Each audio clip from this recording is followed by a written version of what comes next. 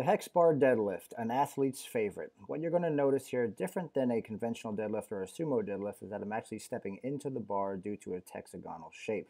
Now what you're going to notice as well is that we're not utilizing a hip hinge movement pattern like we would on a conventional deadlift or a sumo deadlift. Rather, we are actually squatting down to the bar and ensuring that we are pressing the earth away from us, or pressing the earth away with our quadriceps.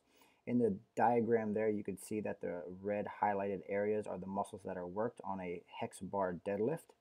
Moving forward, we're going to go into upper body setup of this movement pattern. Now the same applies with a trap bar deadlift or a hex bar deadlift, similarly to that of a sumo deadlift and a conventional deadlift, in that you are always actively trying to drive your humerus backwards as a means to depress and retract the scapula, which keeps the upper back in a neutral position, which allows your sternum to stay upright and places you in a position where you're less likely to potentially injure your back.